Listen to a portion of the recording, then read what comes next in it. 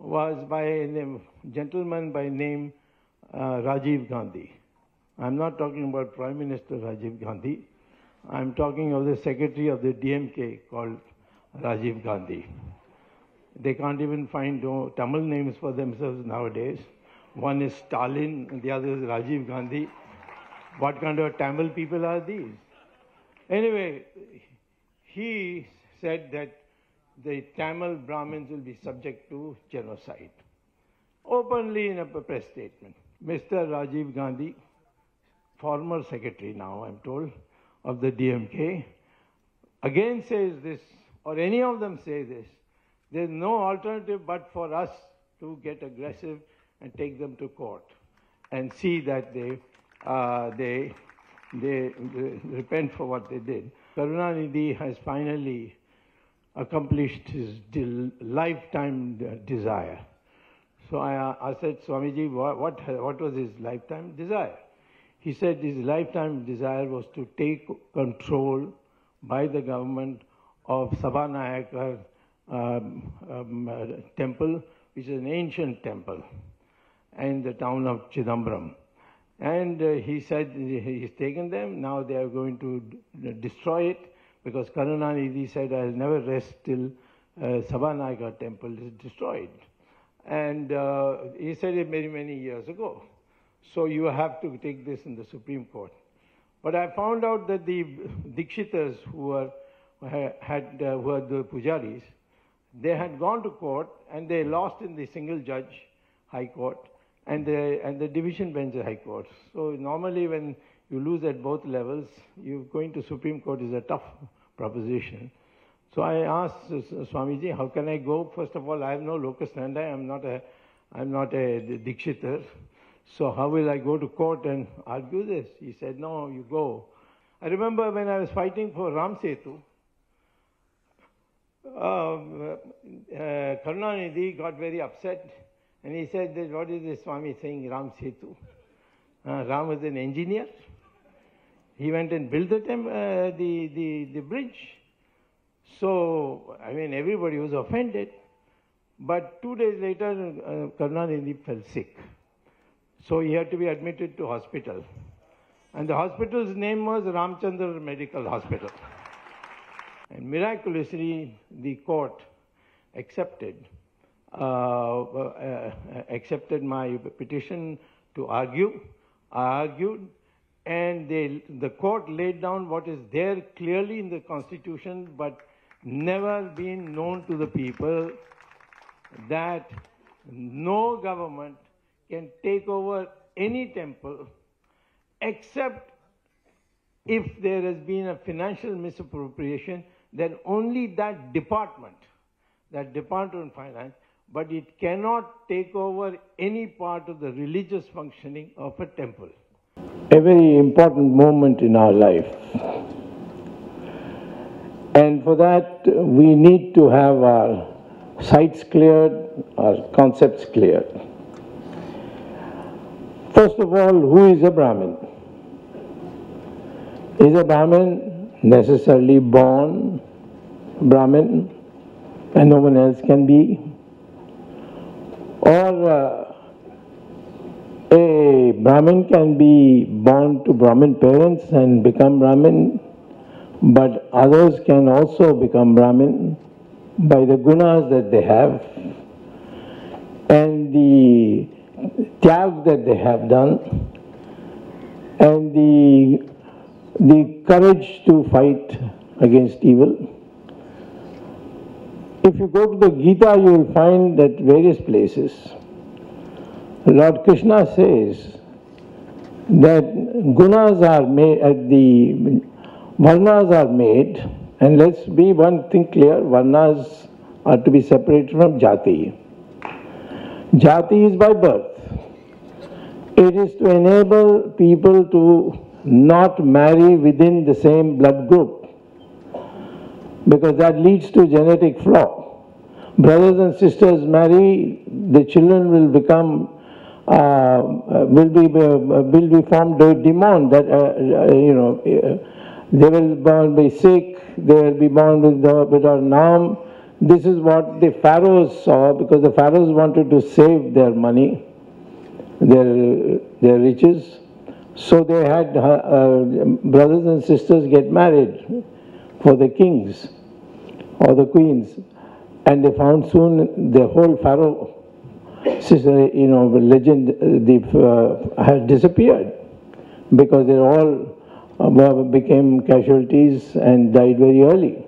So Jati was only for that, the blood group. And you know, when the marriages are selected, you make sure that there is no clash of the blood group. But that's got nothing to do with our society, except in terms of seeing taking care that the future generations become healthy. What I am talking about is Varna. And Varna is described in Gita. Lord Krishna very clearly says that the gunas, if you are a jnani, a tyagi and a sahasi, in short, then you qualify to be a Brahmin.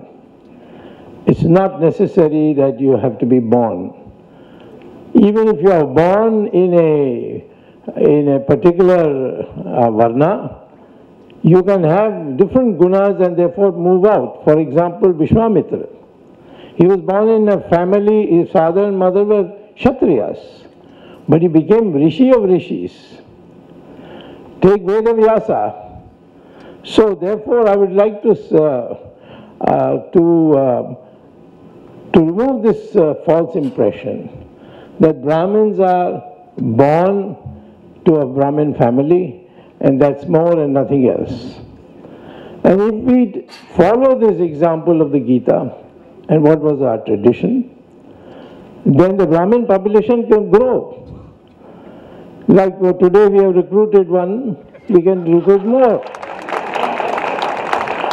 We are only 3% in Tamil Nadu. And will be less because many people are migrating and going to America and staying there and not returning back. So therefore, in order to fight those who want to eliminate, finish, put down the Brahmin community, for them we need a bigger mass than 3%. And anyone who therefore preaches, I'm not saying you should go and actually convert people or engage in those processes, but the fact is you should now think in these terms. Can we? Because we need to fight the menace before us, and for that we need a larger population. So I will begin by this concept of Brahmin genocide, which is the title of the book. Now, genocide is a very serious matter.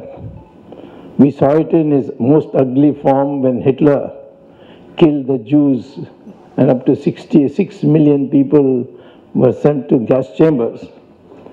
So the United Nations has a special office on genocide, and in that they have listed all various occasions in the world has seen a horrible genocide. In India, after we became independent, the first genocide was after the assassination of Mahatma Gandhi. 5,000 people were Brahmins of Maharashtra, were brutally killed because Godse was a Brahmin. It was a senseless murder that we have hushed up, but it's no more something that we can hide. There is a possibility any time that there can be a genocide of Brahmins, and therefore the book that is come, it's come at a very opportune time, and I congratulate you for having brought it out at this time. We have to educate, alert the Brahmin community of the dangers that lie ahead. Now I would say that one of the things that we have to very clearly work on is that we must first of all spread the word that there is no difference ethnically between the Brahmin and any other caste in our country. And that is done, can be established by the new DNA studies. Studies have been published already in the University of Cambridge Journal of Genetics. It has been published in Mysore, the university there. Research has been published in Houston in the United States. And they say that the DNA of the Indian, and ultimately the real test of race, is DNA. The DNA of the Indian from Kashmir to Kanyakumari, from Dwarka to Assam, the DNA of all Indians is the same, and there's no difference. People think that complexion is a factor of genetics. Not at all. That's got to do with pigmentation. It's got nothing to do with DNA or race. So we are one country, which means this whole theory of Aryan Dravidian is bogus. Where did the Aryans come from? Yes, we have a word in our Sanskrit literature called Arya, but that's got nothing to do with race. Anybody who is a civilized person, who is an accomplished person, is called an Arya. Dravida is a term for region. And the first person who used the word Dravida was Adi Shankara. When he went up all the way, having debates on the way and converting people to Hinduism, and finally met the biggest expert of Buddhism, and there's Mandana Mishra in Bihar, and challenged him to a debate. And in that debate they asked him, "Who are you?" He said, "I am a Dravid Shishu." Shishu means child. And there Shankara explains that he is a part of India which is called Dravid. And that is the southern states of Maharashtra, Andhra, Karnataka, Tamil Nadu, and so on. So here you see you have a clear statement, but nobody reads it because our whole curriculum doesn't allow for this kind of literature to be brought in or this kind of historical truths to come in. So therefore, this Aryan Dravidian theory as a race theory is rubbish. And it should not be allowed to be in any of our history books. Even BJP with all its hectic efforts, even today has had an uphill fight and has not been able to change the history books that were introduced during the British times and continued during the Congress times, and may give new syllabus and a new set of books for compulsory reading to students, because there is dispute and there is objection, and those who were there in the government, in the bureaucracy earlier, they are putting up their resistance. But ultimately we will do it. We will change the history books. I am confident that BJP will come to power, but I am not confident about Modi coming to power. That's an opinion of mine personally. There may be many admirers of Modi, but I would like to say that I am only concerned about BJP coming to power, because we have an ideology, and to make it a personality issue is then we are falling into the same question that we faced during Mrs. Gandhi's time. So the question is that we need a lot of time to see that all these things which have made you look inferior, feel inferior, that has to be corrected, and that can be corrected only at the school level when you teach the students the correct history with the correct history book. And this, even parents will have to learn with it, because they have been brought up on the old history books. Now, as I told you that during Gandhi's assassination, there was a genocide, 5,000 people being killed without any rhyme or reason, just because Godse the killer was a Maharashtrian. Where do you draw the line? If this happens, every day will happen if we permit it. Fortunately, it has not recurred again. But once again, when Mrs. Gandhi was assassinated, 3,000 Sikhs were killed. And that itself shows that this mentality has to be wiped out, is to be taken out. And that can only come when we develop the true history of ours, that we are one people who are born here, who may have different views, we may have different religious understanding, perceptions, but as a people, we are one people, which we have to bring through the change of our history books. Otherwise, one of these days you will find another genocide that will take place. Now,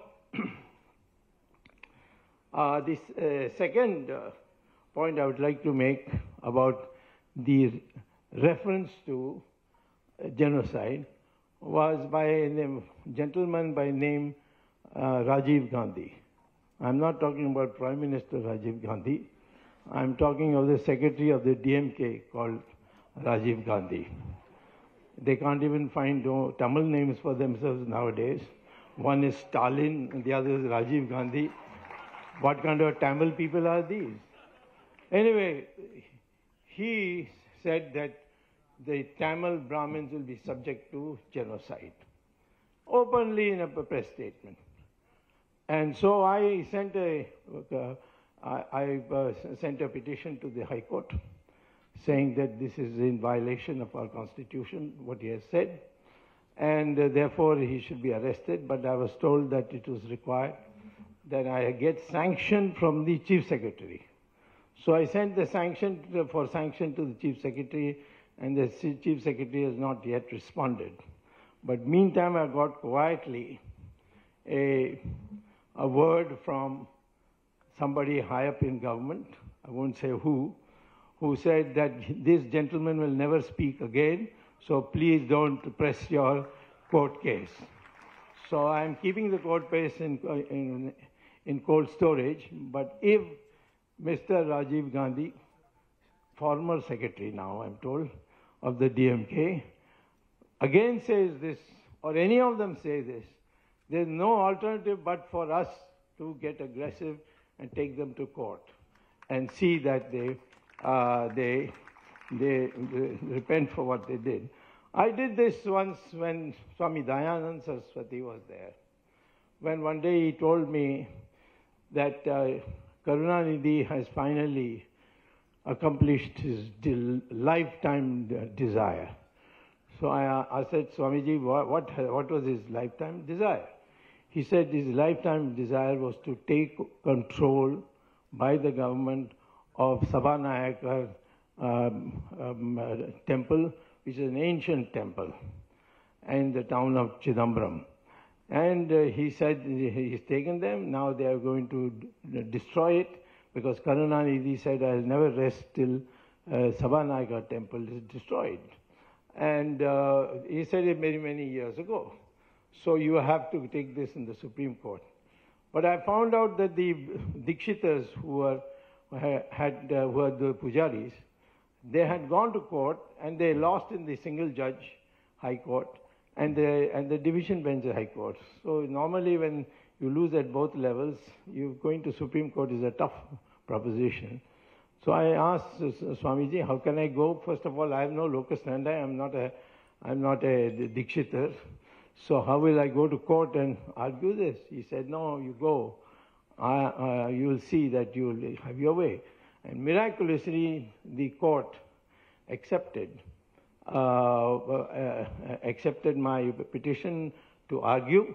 I argued, and the court laid down what is there clearly in the Constitution, but never been known to the people, that no government can take over any temple except if there has been a financial misappropriation, then only that department of finance, but it cannot take over any part of the religious functioning of a temple. This is the order of the Supreme Court, but nobody is obeying it. I have to go from state to state to take examples and try to get it done. I've just gone to Maharashtra, where the BJP government has taken over the Pandurang, the Krishna, Pandharpur, in Pandharpur, where Vitthal and Rukmani temple, it's over thousands of years old. That particular temple, the BJP government has taken it over.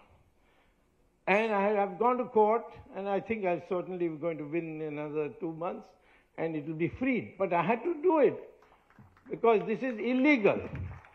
Then, on the orders of Mr. Modi, our government took over all the 104 temples of Uttarakhand, including Kashi Vishwanath, including the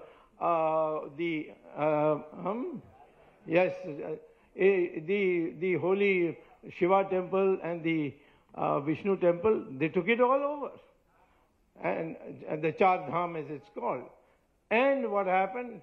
The court then gave me an interim order saying that the treasury of all these 104 temples will be not in the hands of the government, which is what the ordinance said, but in the hands of the pujaris, and that will not be taken away. And suddenly the government lost interest, and then after my court case, I won the court case, they have withdrawn it. Now the Char Dham temples are all free. Now, therefore, what I am saying to you today is, you have, as Brahmins, as Hindus, we have to make sure that what is special about our culture includes looking after temples. And I'm unhappy to see our pujaris, our people who are working the temples, who have given their entire life for it, who have learned the Sanskrit shlokas, they have learned all the scriptures, who perform the pujas, the miserable life they have to lead, and particularly Tamil Nadu. And in Tamil Nadu, we need a renaissance, we need a Hindu revolution, and if it doesn't come this year, it will come in the next 10 years. If it doesn't come in 10 years, it will come in sometime in the other, but we have to keep trying. And you will find that slowly people start yielding. I remember when I was fighting for Ram Setu, Karunanidhi got very upset, and he said that, what is this swamy saying, Ram Setu? Ram was an engineer. He went and built the bridge. So, everybody was offended. But 2 days later, Karunanidhi fell sick. So he had to be admitted to hospital. And the hospital's name was Ramchandra Medical Hospital. So I wrote him a letter, get well soon, because Ramchandra ji may not give you much time because it's a temple in the name of Ramchandra ji. This is the way in which they have been trying to be debased. But as far as the Tamils are concerned, the targeting of the Hindus must end. We cannot tolerate it anymore. I have no problem with them, because anytime I make a little noise, they adjust, and then I get a secret message, please don't go any further, we have fixed them. But I'd like all of you to be fighters and pursue the matter. The law is in your favor.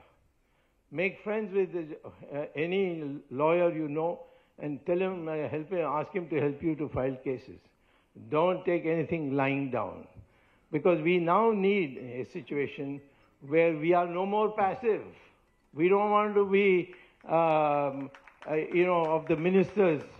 I've seen lots of Brahmins who are ready to be secretaries to ministers. I don't understand. Then why are you a Brahmin? You should be a Kayast or something like that, who does paperwork. Brahmin is a most elevated position. So according to that, we must try to live. All that has happened during the British period, all this I understand. But I would say now you can start doing some things in your own residences. In your own residence, please try and see if you can persuade your children to learn Sanskrit. Because Sanskrit is the language of the future. You can go to Google and you can Google artificial intelligence and Sanskrit, just that much. And they'll bring out a volume, research volume, published by the American the Space Rocket Research Center, NASA, and their Journal of Artificial Intelligence states that there is only one language with which we can communicate in artificial intelligence with robots, and that is Sanskrit. Why? Because every word is precise sound. It will not confuse the computer. If you use English and you say PUT, you type PUT, it's put. But if you type BUT, it's but, and the computer will get confused and therefore won't not work. So today, in almost every research center of the world, in the Western world, Sanskrit is slowly becoming a compulsory language. If you go to Google and type St. James School, London, James School is one of the most prestigious schools of London. It's an all-white school. And they were so prestigious that when Charles was being crowned, a group of students came and sang a song. What song, I'll tell you in a minute. But first is, if you go to Google and type St. James School, London, and Sanskrit, just that much, what will come out is that in that school in London, every morning between school for children of ages of 6 and 11, they have to sing shlokas of Sanskrit in an English school, all-white English school. And the same group of students, 6 to 11, came for Charles and sang Sanskrit songs, Sanskrit-connected songs in Charles's coronation. But nobody noticed it here. Our news media also doesn't. Of course, Tamil media will not. They will probably suppress it. But northern media also don't understand the significance of this. Everywhere Sanskrit is being revived. And so I would say Brahmin community should take the lead in this by seeing that all their children have the opportunity to learn Sanskrit, because Sanskrit is going to become the language in the future of at least artificial intelligence and therefore the base of science. So all this is fine, but somewhere, as I have come back to the first point I made as my last point, the numbers of Brahmins must increase. You can't take on, millions and millions of people by being a few millions yourself. And therefore, you must have not by me or anyone else, but by the great sadhus of our country, one of them is seated here, who can make it possible for the society and the Brahmins in particular to accept people who are born in other castes or other varnas, And because they have the same gunas as Krishna said Brahmins should have, if they have the same gunas, to break them and declare them as part of the Hindu community. Today we are 3%. If you can be 10%, I'd like to see what Mr. Karunanidhi's party would do. And they will wither away because they cannot manage a larger population. In UP, Brahmins don't have a problem. They're 16%. But they don't have a problem because those 16% form a very big voting bloc. So I would say, first of all, please see that your children are educated in what it means to be a Brahmin and what are the requirements of that and how you can live with it without, it interfering with any of your modern occupations. And the second is, how is it possible over a period of time to see that not more Brahmin children are born, but how other communities, people born in other communities, because of the procedure, because of their agreeing to or are adopting the necessary discipline of Brahmin to become a part of the Brahmin community. Those who go, say, for a school which is run by Brahmins, but they are not Brahmins from Brahmin community, they could be part of that. But the Brahmin community's numbers must increase. It's not a very popular thing I'm saying, I know it, but I think from a strategic point of view, I've come to the conclusion that you can't go on, and because anyway the Brahmin population also is going down.